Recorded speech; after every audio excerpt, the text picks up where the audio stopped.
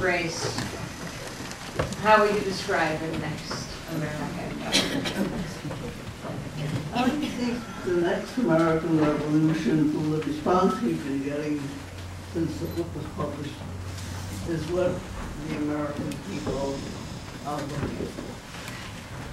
I think we are in the place at a time in the part of the world where we know that we have to make some very fundamental changes, and that we have the power within us to make those changes. And that if we only name it and begin thinking about the power that we have to create something new, to take humanity to a next stage of revolution, that we can do it. And it will be something that the whole world is looking for, because they're looking for change in this country. It's something that Americans are looking for, because we know that the empire is dying. It's something that I think that all of the world wants us to do, that we have so long been exploiting the rest of the world. We have achieved our comforts and conveniences at the expense of the earth and of other people, and that we have to change, and that our change will be a blessing to the world.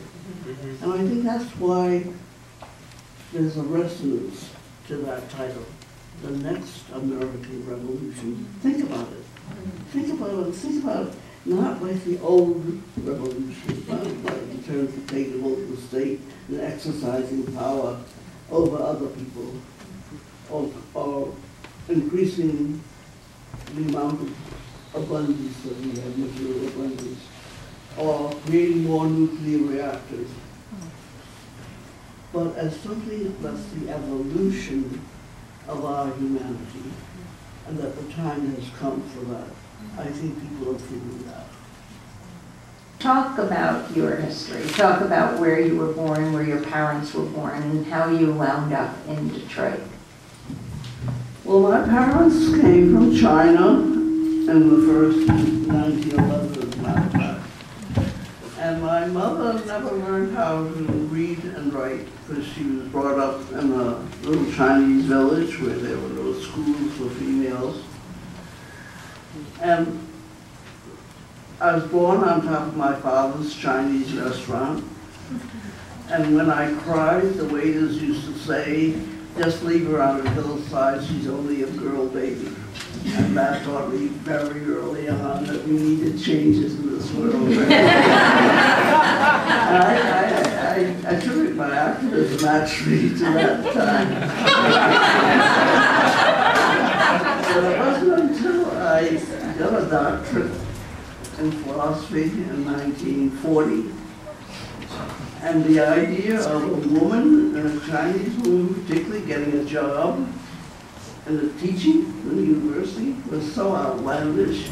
I mean, Macy's would come out and say, we don't hire Orientals. Then I went to Chicago and I found a job for $10 a week in the philosophy library. And I wasn't, a lot of people didn't make more than $500 a year in 1940. But it wasn't very much, but still. So I found a place where I could stay rent-free in the basement. And the only obstacle was that I had to face down rats in order to get into the basement from the back alley. And that made me very rat conscious.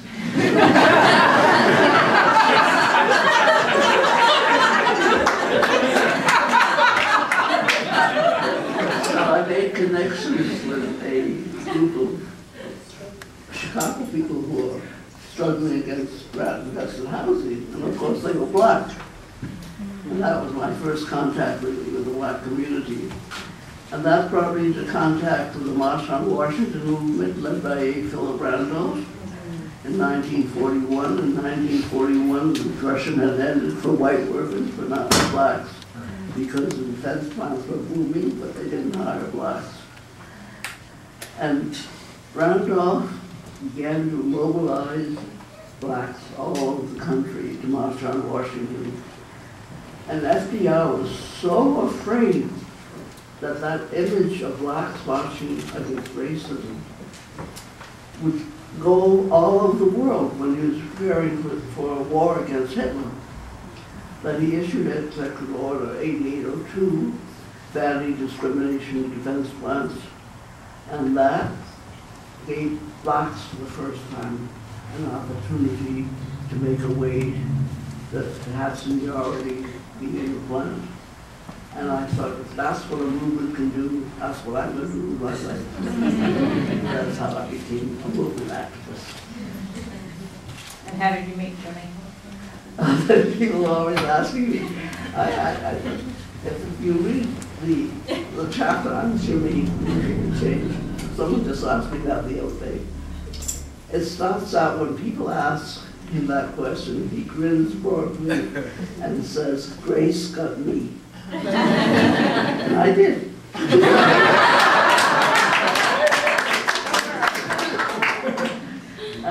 You know, it was amazing. Jimmy was born in a small town in Alabama, where there were more pigs than people. and he learned to write and became a writer because the people in this community didn't read or write. And he became a scribe. And that's what decided him to become a writer. And I think that's, to me, that's what the South represented. That's kind of a way, making a way out of no way. To become a writer because others didn't write and you had to write for them. And I was just talking to a young woman today, actually, Kim, and she says, you know, there was something about us in the South that we lost when we came north. It was that understanding that we could make a way out of no way. And I think that's what's going on in Detroit today.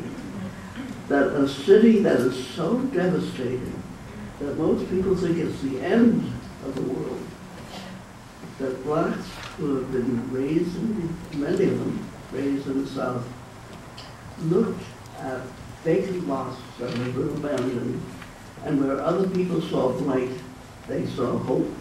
They saw an opportunity to grow our own food.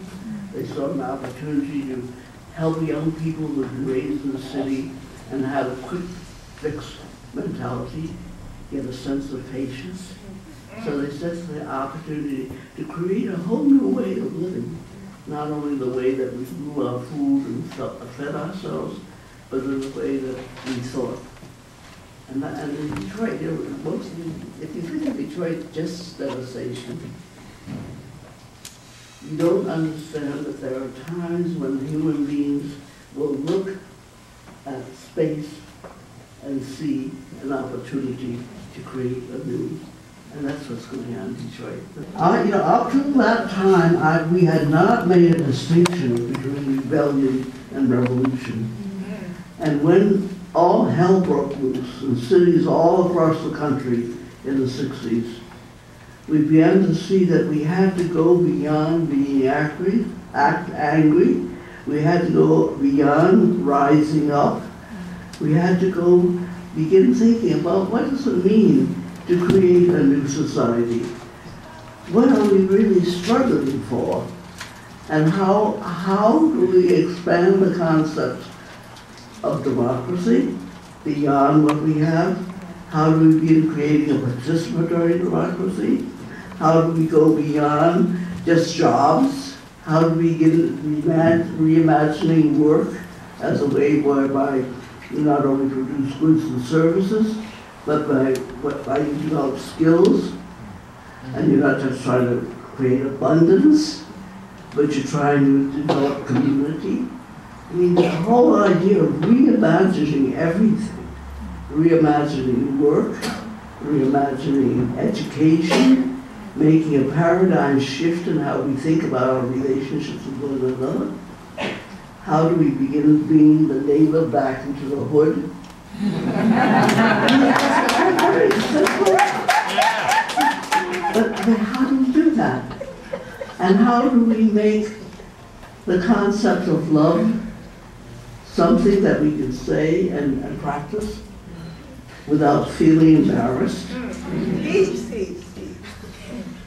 And to know that that, as Che Guevara said, is not something that's ridiculous. When I joined the movement, it was ridiculous to think of love as the purpose of revolution. Keep talking.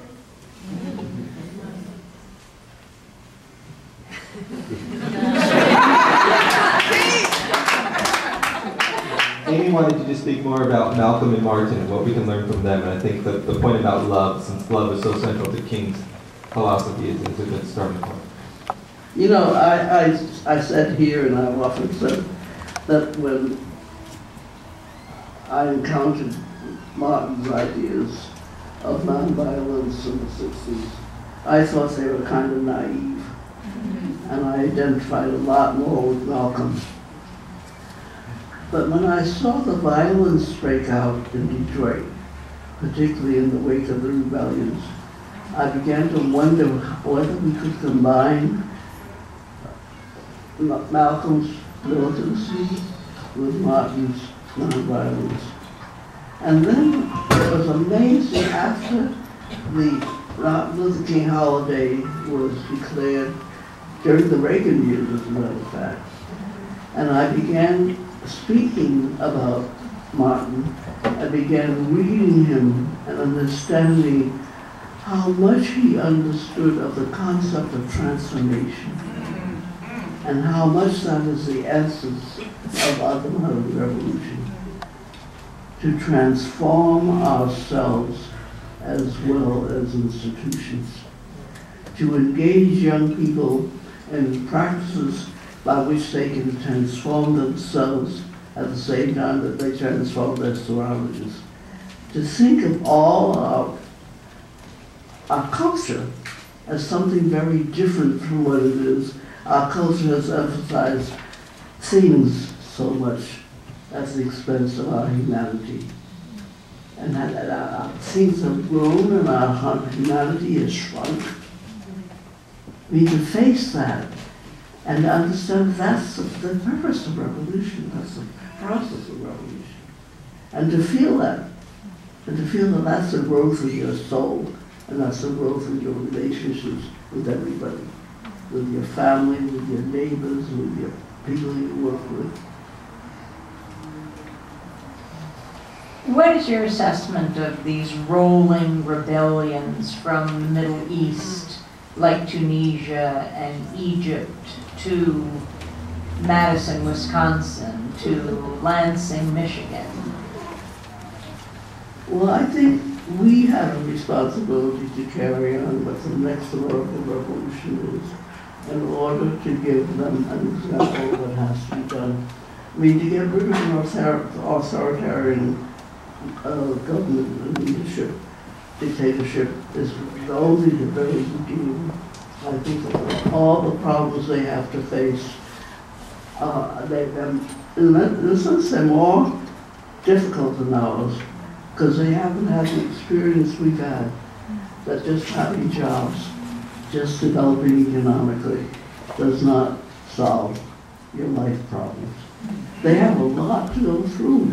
They have a lot of experiences, and we can help them by giving another model of what a revolution is about. We have to recognize that what we had in the past came from the fact that we were exploiting the rest of the world, and that that empire is dying or dead. And we have to create a new way of caring for each other. What is your assessment of President Obama, Grace? Well, I don't know whether he was able to do more than he has done, but I do know that since he entered the White House, he has not been able to do what we had hoped from him. I think the White House is a trap. I think power is a trap. I think that that's why we have to depend upon the power within us and among us to create the world. You know, when Obama was a senator running for president, and he was in the house, in the backyard of a New Jersey home where he was talking to people he was running, someone asked him what he would do about the Middle East. And he repeated the story of A. Philip Randolph meeting with FDR and telling FDR about the condition of black people, the condition of working people, and FDR listening intently and then saying, I don't disagree with anything you've said, but you'll have to make me do it. That was what Obama repeated to the person who asked him about the Middle East. Do you think it is possible to make Obama do what you feel needs to be done in this country? No, I think people quote that what FDR said and hope that there will be protests and demonstrations of a magnitude that will make Obama do what FDR did. But I think that's first of all, I don't think protest is what's done. I think ever since I look back to the Battle of Seattle in 1999, we discovered that you cannot get things from this government any longer, that we have to do them ourselves. And I think that's when the World Social Forum began. We began talking about how another world is necessary, another world is possible, and we began thinking of how we could create it ourselves. It's a very different time. If we keep on thinking that the protests will make Obama do the things we are thinking outside the time that we are at the clock, on the clock of the world, in the 30s, much of what we achieved was achieved because Roosevelt was going to war. And much of what we've enjoyed since World War II has been at the expense of all the people that were killed during that war, has been because the United States has been the dominant economic force in the world, and we no longer are. I think there is an awakening beginning to take place, and I think we need to recognize it, welcome it, and expand it. And I think that it helps to do that, because if you're frightened, or if you only see the negative and you don't see the negative as an opportunity to move toward a new positive, you make yourself intolerant. I mean, it has a lot to do with what Julie was quoting earlier from Hegel. You know, Hegel was Martin Luther King's favorite philosopher. Most people don't know that. But I think, I don't think actually that until toward the end of his life that King really understood dialectics. Even, but, you know, he was very young. I only began to understand it very well myself, I think, as I grew older. I think that the opportunity that the negative creates for us and the challenge that it creates for us to think anew, to expand our imagination, to understand how humanity has been evolving, not only anatomically, not only physiologically, but in terms of what means to become a human being. That's the basic question of philosophy, by the way. What does it mean to be human? And that's where we are now. We're asking that question and grappling with it. I wonder how many people realize that Martin's most famous speech, the Revolution Valley speech, the anti-Brecht Forum, anti-Vietnam War speech, only took place because of his disappointment, not disappointment, the challenge by the rebellion in Watts in 1965.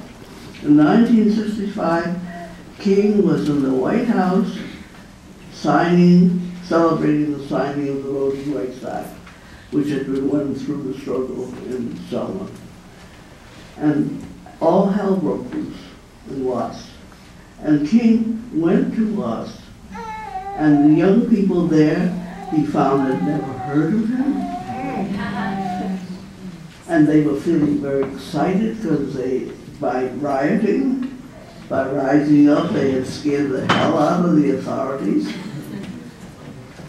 And they asked them why they should be nonviolent in this country when the United States is so violent overseas. And that shook him up.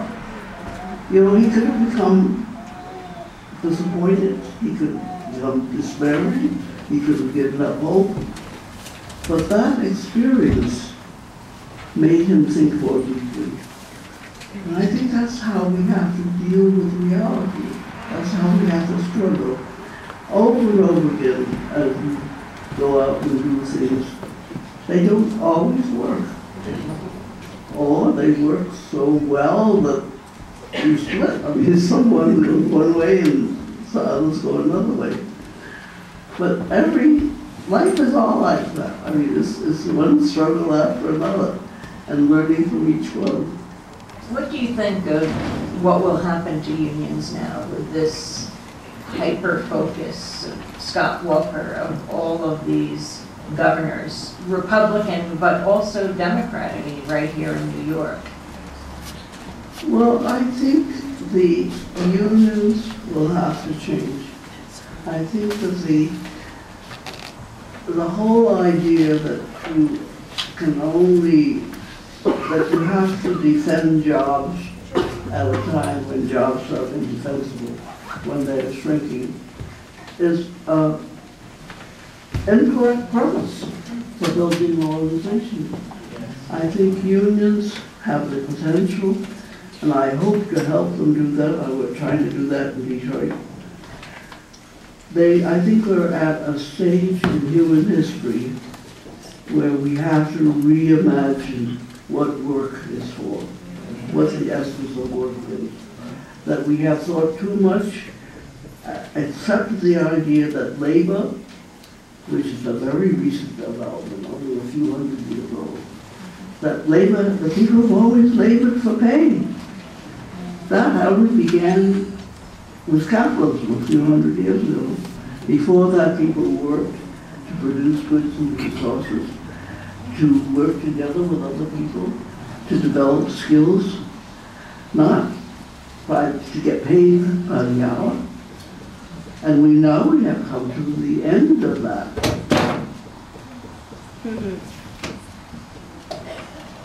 And we've got to reimagine work. We're organizing a conference in the fall, which we're calling Reimagining Work. And we're still trying to think about that. You know, I believe that we are going to accept that despite the huge abundance that mass production has created, it has done that at the expense of our humanity. As Marx said, the payment high or low, there's a fragmentation of the human being that has taken place with mass production. And as Gandhi said, that if we could have mass production, we will end up at the point where we get distinguished between our needs and our wants. And that's where we are. We have reached the point where we have to think, face with sober senses, as Marx said, our conditions of life and our relations with our kind. Well, that's one of the things that I say very often, and I'd like to leave with you, is that despite the attempts of this power structure to commodify us and all our human relations, we must embrace the conviction that we have the power within us to create the world anew.